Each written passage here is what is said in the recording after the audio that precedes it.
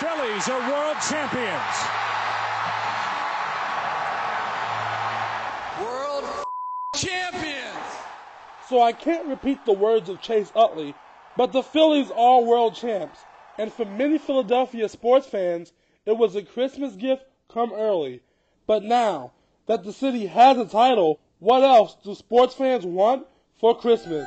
I kind of want the Flyers to go all the way, just because they started playing really good lately, and last year it was just, when they were in the playoffs, it was an awesome time, like watching all those games and stuff. I love hockey.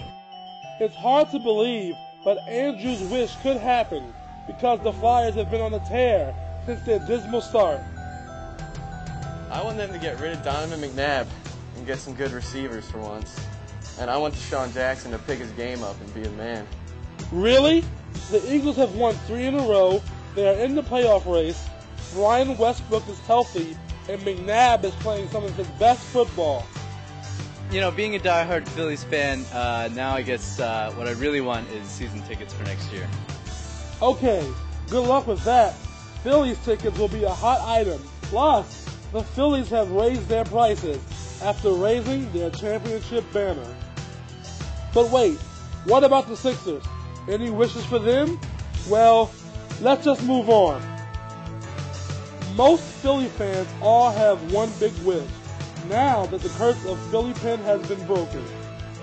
A curse that started when One Liberty Place eclipsed the Billy Penn statue. My Christmas wish was for an Eagles Super Bowl. Fans will have to wait and see if Santa thinks Andy Reid is naughty or nice. Until then, fans can still be glad because Phillies are world champions. Reporting for Generation Aloud, I'm Timothy Parker.